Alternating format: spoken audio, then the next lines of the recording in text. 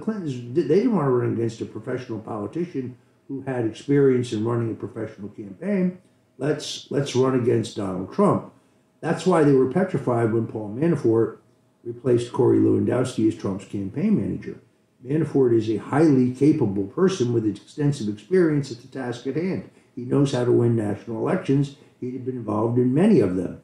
This is one of the reasons, beyond the fact that he beat them in a Ukrainian election, and they could never get over that because it delayed their plunder of Ukraine, which was really the reason why Manafort was targeted. He was targeted for two reasons. Remember, he was not charged with any crime that had anything to do with Donald Trump. Well, and we'll get to this also, but no one ultimately convicted you, Flynn, Manafort of that entire event had anything to do with the underlying Russia collusion. There is no Russian collusion. Because there was none. They got you on the procedure, and they got the others on the process. Right. So carry on with Manafort. So in Manafort's case, Victoria Nuland, who's the criminal at the State Department in charge of Ukraine, could never get over the fact that Manafort had gotten Viktor Yanukovych in as the president of Ukraine, and just for the historical record, was pushing Ukraine to join the European Union over the objections of Vladimir Putin and the Russians.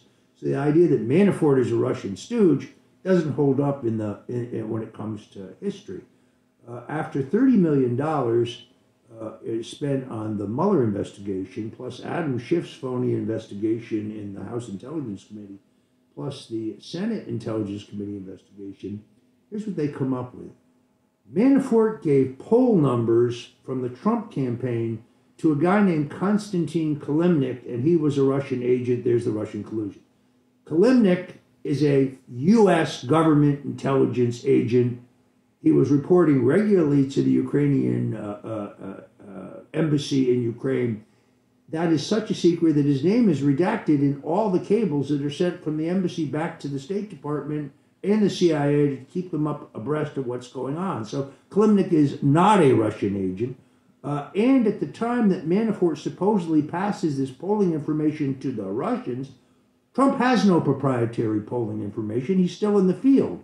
So public polls, which could be read in the newspaper, were given to Kilimnik, who's an associate of Manafort's. But Kilimnik is not a Russian intelligence agent.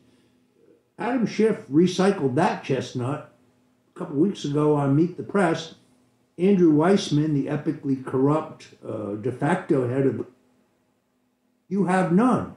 Not the meeting with Donald Trump Jr. at the White House. The woman, Russian, is working for GPS Fusion or Fusion GPS. She meets with them before the meeting for a briefing. She meets with them after the meeting for a debriefing. It's a setup. No Russian collusion there. The Russian Alpha Bank connection, that was disproved in a federal courthouse. There is no Russian collusion. So you're absolutely right. But the goal here is to get people who are competent in helping Donald Trump elected out of the campaign. Well, those would be Paul Manafort, Roger Stone. I'm helping from the outside, but I'm certainly plugged in. And Michael Flynn, who gives them real authority and a depth of knowledge on foreign policy and national security issues. Well, we had to be taken out. And to set an example,